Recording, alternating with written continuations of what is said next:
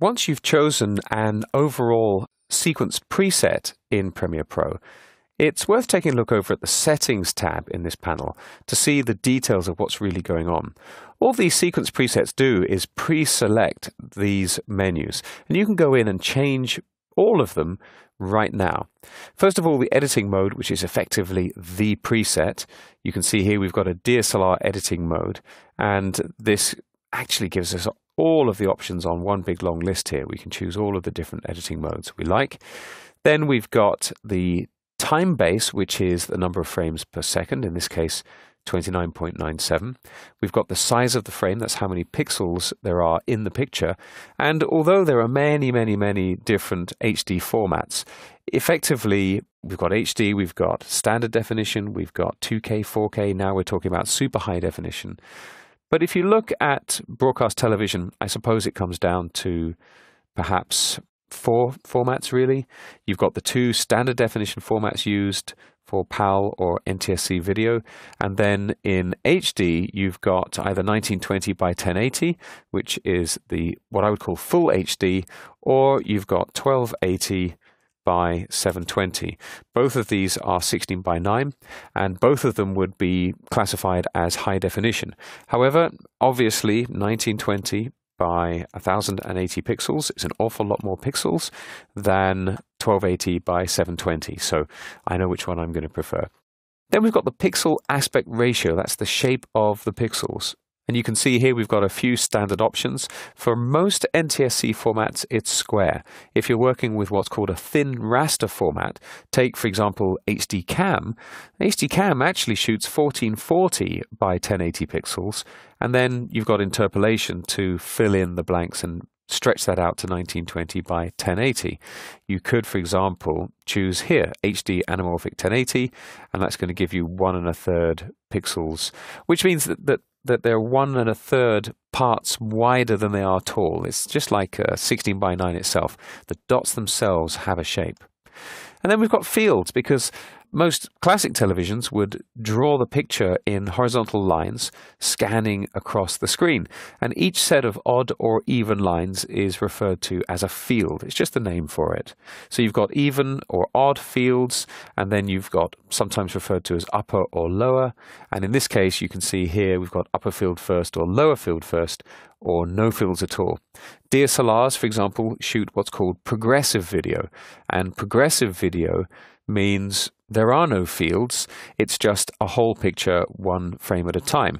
If anything, I suppose you would say that celluloid film is a form of progressive scan.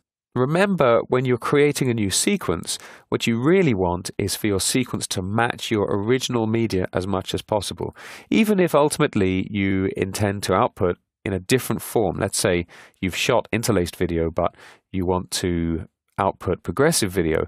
Choose interlaced in this menu to reduce the work for your system, and then deinterlace on output to convert it to progressive scan.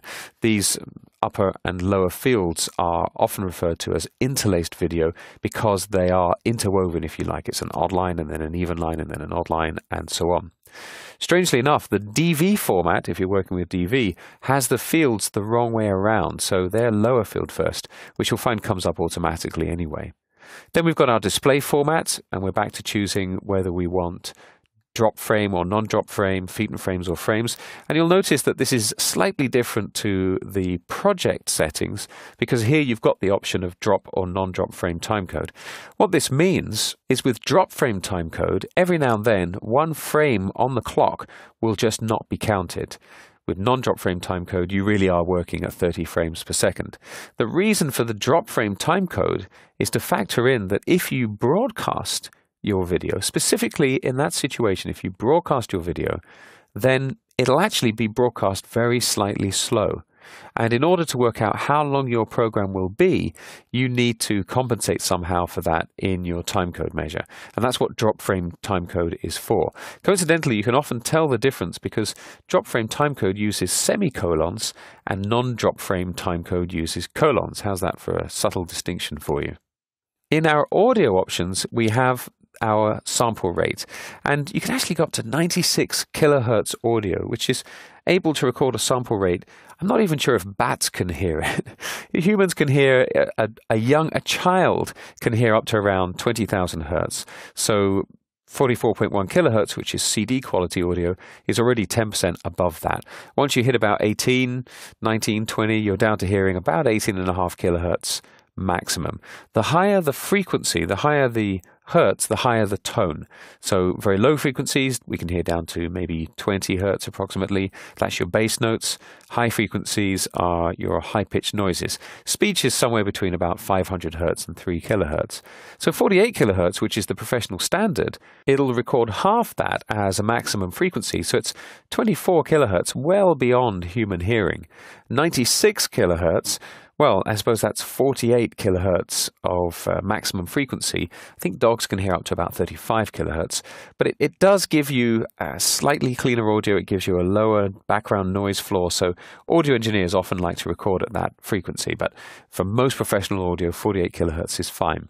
And here we are again. We've got our audio samples or our milliseconds to choose from in the way that time is displayed for audio.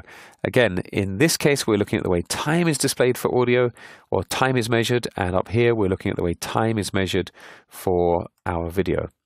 Now, further down, you'll notice that some of these options are grayed out, and that's because they're tied into the editing mode that we're in. If you change this to custom, you've got the option to change them. And below this option, we have some specific options quite advanced options to change the way our previews are calculated and just how much rendering goes into them. But we can leave these as they are for now because they're easy to change later. We can save our own preset if we want, give it a name, give it a description, and that'll be added to the sequence presets list. And we can give this new sequence a name and get started with editing. There's no need for you to create a sequence before you go into Premiere Pro. You can make another sequence later whenever you like. I suppose the main reason this menu comes up is to stop people chasing up for technical support because they don't know where their sequence is. If the menu comes up when you first start up the application, it's right there in front of you, and you know at least that you've got to look for it. So that's the more detailed settings for creating a new sequence in Premiere Pro CS6.